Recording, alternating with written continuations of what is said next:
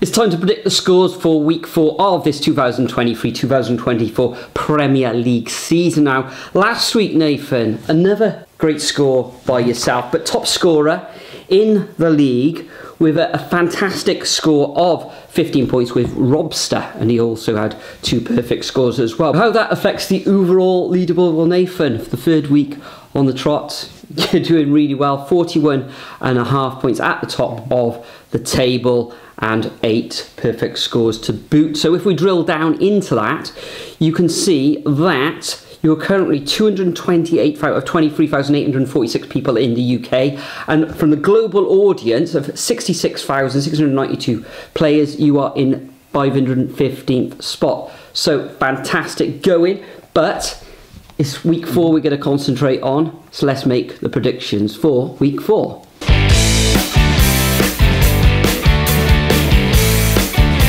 Okay, so first up we have got the Friday night game between Luton Town and West Ham. Now, first top flight game at Kenilworth Road since I think it's about 1991, 1992. If that West Ham, of course, coming into this one undefeated after picking up a very, very good victory, you could say, against Brighton 3-1. I thought they played fairly well on the counter-attack in that one. Not much possession, but completely obliterated Brighton in the end.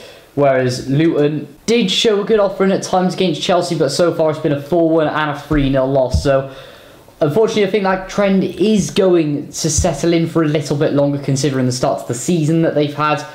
And I think West Ham will do it again, so I'm going to go 2-1. Yeah, at this early stage of the season, West Ham have done very, very well. A lot of people, I know it's been said on lots of videos and all sorts of things, expecting West Ham to struggle, especially with European football again. 2 wins out of 3, a fantastic victory away against Brighton. Who would have thought that going into that match against the Seagulls last time out? And Luton, as you say, struggling slightly. They've only played 2 matches, but find themselves at the foot of the table, only scoring 1 goal. I can see only 1 winner in this one. It will be the Hammers, but I think it'll be narrow because they will be playing in front of their home fans, and there'll be a red hot atmosphere there at Kenilworth Road. So I'm going to go for a 2-1 away victory to the Hammers. Next up, we've got the first of the Saturday fixtures, which takes place at 12:30 live on TNT Sports in the UK. Sheffield United coming up against Everton. Now, Everton, rock bottom of the league, no goals scored. However, 6 goals against. That's right. Shocking. Beto is coming in for Udinese, something in our region of around about 40 million. Hopefully he'll get amongst the goals. They are creating opportunities, but not putting the ball in the back of the net. Sheffield United, a very good performance against Manchester City, although they couldn't really get out of their half for a lot of that fixture, and Man City didn't really create a massive amount of chances. So in this one, I think it's going to be tight. At home for the Blades, this is a game which they'll really want to target 3 points, even though this is a 6-pointer. So I'm going to go for a Blades victory in this one. Sheffield United 1, Everton 0. Interesting. I was thinking that as well, considering the way that Everton have been playing. However, I can just see a stalemate in this one, because at the end of the day, it seemed like Sheffield United, compared to their other performances, have been a lot more up for it, especially against Manchester City as well, especially with the way they started against Palace. And I thought they were right against Nottingham Forest, to be fair, but victory's going to come at some point, but I'm going to go a 0-0 draw. Yeah, no goals again then. Exactly. Anyway, moving on, next up we've got the 3 o'clocks. First up, Brentford against Bournemouth. Don't know which way this one's going to come from. Bournemouth have had a decent start to the season, considering some of their recent results. I mean, it's been against Liverpool, Tottenham and West Ham, and look where they are, all in the league. But they have kept the scoreline down, whereas Brentford, they do love a draw, and I think, especially with the way that they played against Palace as well, I think it's going to be another one at 1-1. 1-1. Well, I'm going to go for a home victory to the Bees in this one. I saw enough against Crystal Palace, okay. Eze had a couple of chances in that fixture, but Wissa missed a header which he could have put away. So they didn't really create as much as they usually do, I feel, Brentford in that one. But against Bournemouth, who've only picked up 1 point so far this season, on the road, okay, they've had difficult fixtures, as you mentioned, and this is another difficult one. Free flow in Brentford. I'm going to go for a 2-0 home win. And then, next up, we've got Burnley playing against Spurs. Spurs have started really good. Maddison's back. Now, we thought, well, he didn't really go away, did he? Everybody thought he was going to be injured for the last fixture, and he wasn't, and he scored in that game. They currently find themselves in third position. Spurs, back-to-back 2-0 wins against Manchester United and Bournemouth, both very good wins. Burnley currently third from bottom. Okay, they've only played 2 matches, only 1 goal scored. A defeat against Aston Villa. Aston Villa were rampant in that match. Oh, they were excellent. So in this one, I think Spurs will just be too strong for them. Defensively, Spurs looking very good as well at the moment. So I'm going to go for a 2-0 away victory to the Whites. Yeah, gone exactly the same. I think, especially with Ange Postecoglou's style of play, it's massively given the Premier League a breath of fresh air, really, you could say. I know, but Burnley coming into it have had a really tough start to the season, especially against an excellent Aston Villa side, and then obviously Man City is Man City, so you can't really make a judgment of it. So probably go with what we've seen so far with Spurs, so I'm going to go 2-0. Moving on, next up we've got Chelsea up against Nottingham Forest. Now Chelsea getting their first victory on the board against Luton, where I thought they looked fairly good in patches. Luton can't really make an assessment, as you said, because of the starts of the season. They've had 2 away games, and then obviously against Brighton and Chelsea, so that's a difficult start, that is. Whereas Forest have been really impressed with the way they've been playing. Owoni's getting amongst the goals. Had some difficult fixtures, but they look great. Gonna go for a high scoring one in this one, and I actually think Forest are going to take a point off Chelsea on the road, even though it has been 2 from 2. However, looking against Arsenal and could have taken a point, and same against Manchester United, where they should have taken all 3 points. So I'm going to go Desmond's 2-2. Yeah, well, Nottingham Forest away form has really carried on as it did last year. This year, 2 defeats on the road. Last year, I think they only won once on the road for the entire season.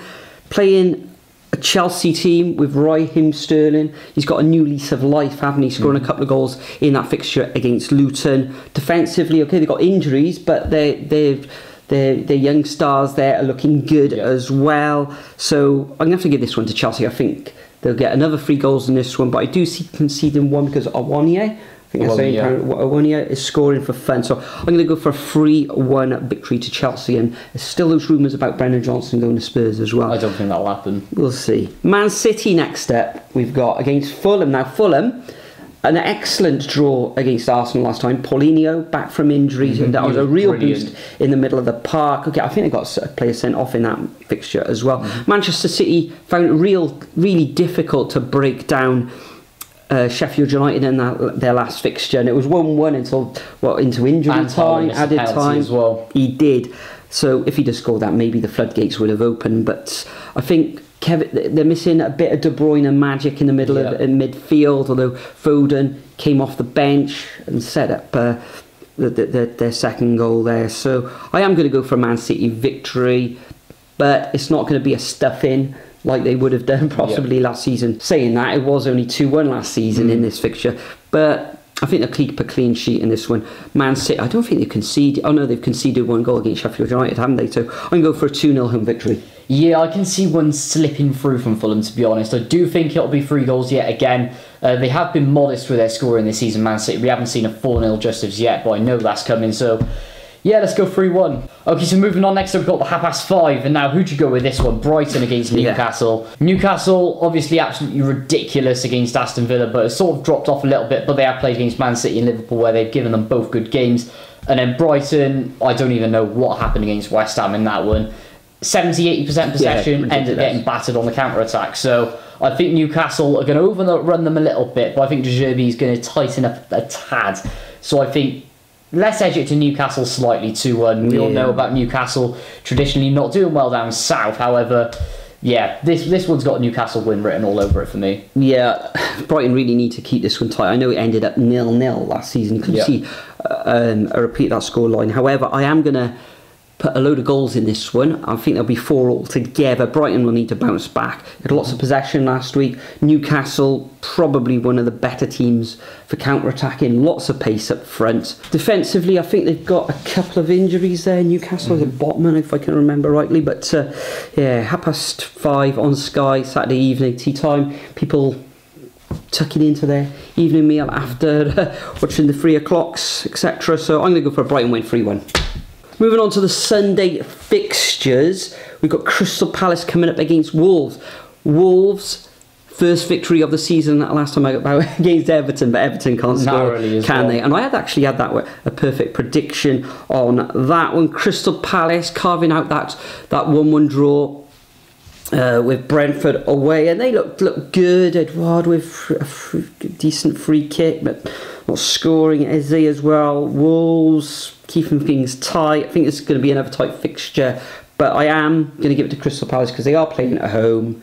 I'm going to go for a 2-1 home victory. Yeah, this is going to Palace for me. I think they're going to end up keeping their second clean sheet of the season. Wolves-wise, they did get that first victory against Everton. They're not really scoring that many goals, which is a bit worrying, especially if Palace go the way they have been on the counter-attack and grinding out as they have been. And I think they're going to actually sneak 2 here. I'm actually going to go 2-0 to Palace in this one. Next, I've got Liverpool up against Aston Villa. Now, which way do you go with this one? Villa starting the season like a house on fire, you could say. Minus that certain Newcastle result, and Liverpool have also had a good start as well, getting that slight 2-1 victory against Newcastle, you could say as well, with that Núñez goal at the end. Don't know which way to take it with this one, however, you know what? I actually think Villa are going to get a point out of Liverpool at Anfield. I'm going to go 1-1. Yeah, I'm going to go for a draw as well in this one. I'm going to go Desmond's though. Liverpool coming back from 1-0 down against Newcastle, and Almiron hitting the post in that one, so they could have been worse. And the other player sent off, so did really well to get all 3 points in that fixture. Aston Villa looking great after that opening day defeat. So yeah, lots of goals, and I'm going to go for a 2-2 draw. And the final fixture of this game week and before the international break sees Arsenal take on Manchester United at the Emirates. Man United not looking too clever at the moment. Okay, they came back against Nottingham Forest to win 3-2. They're not looking the best at the moment. I think Rashford's now out there on the left. Yeah. Fernandes is looking decent, or he did in the last fixture. Defensively all over the place though. Arsenal though, only a draw against Fulham with the array of talent they've got. So this one's going to be awfully tight, but with home advantage at the Emirates, I'm going to give this one to Arsenal and go for a 2-1 home victory to the Gunners. For me, this has got Arsenal winning screaming all over it. I mean, should have beaten Forest. I mean, going into that game against Forest expecting to win, very nearly got beaten and should have got beaten. Got dispatched against Tottenham, same again against Wolves. Not impressed. 2-0 Arsenal. Yeah, that Man United defence is leaky. So, international break is coming up. So there's a break of a couple of weeks, isn't there, Nathan? Wales, are there going to be any vlogs coming up? Yeah, there'll be the South Korea one, won't they, next Thursday? Fantastic. Make sure, Superbru. In the meantime, you get your predictions in over at the Superbru website. And also leave us a comment as well below who you think is doing well in the Premier League at the moment. Leave your predictions down there as well. Let's see if we can all catch up with Nathan at the top of the leaderboard. But for now, we'll bid you farewell. Enjoy the Premier League over the weekend and the international break, whoever you follow in the world, whoever you support, and we'll see you all next time. Shots, yeah, straight to the face, and I wanna get lost. I'm sick of this place, don't know how to stop when I'm feeling this way. Oh, jeepers creepers. So I'm taking 6 shots till I'm feeling okay. I think I'm going crazy, don't think I'll get home safe. So I'm taking 6 shots all straight to the face. I'm taking 6 shots, are you coming with me? I'm taking 6 shots, yeah, straight to the face.